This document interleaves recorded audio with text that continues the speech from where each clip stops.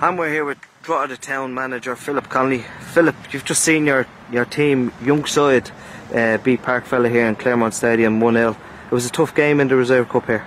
Absolutely, very tough game. A decent enough game, obviously bad injury there to one of their players, but overall very tough game. But for us it's really good as a club. There's around 5 players there who started a career with the junior section of the club, so it's good to see them getting a tough game like that, you know.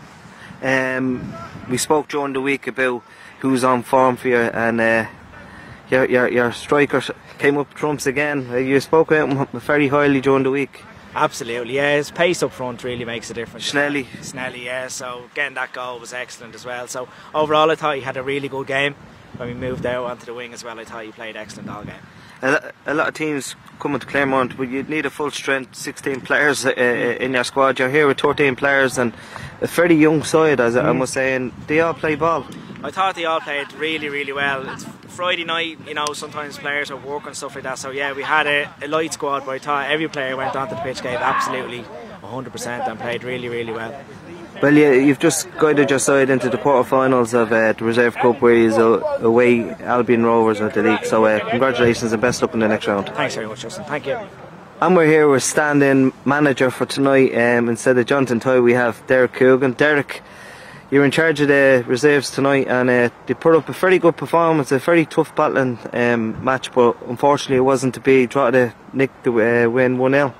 Yeah, look, it was a good hard game. We thought we'd get a hard game tonight off Drogheda, you know. A lot of Leinster experience on their side, and we have lads on the fringes and pushing to get first team places, and that's what it is. I'm here because we're all part of one up here, and you know, we should have reserve team lads pushing to get into the first team, and we're trying to play the same way in the same formation. And so yeah, it was a good performance, just didn't defend the set piece properly, unfortunately.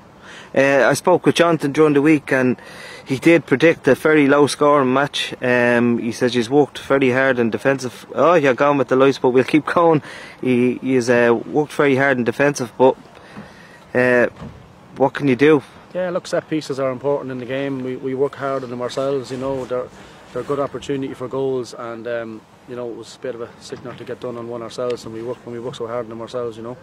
Well, Derek, I'll let you go before they actually just lock the gates and leave us out here in the pitch. I will talk to you soon over the season. Thanks, Justy.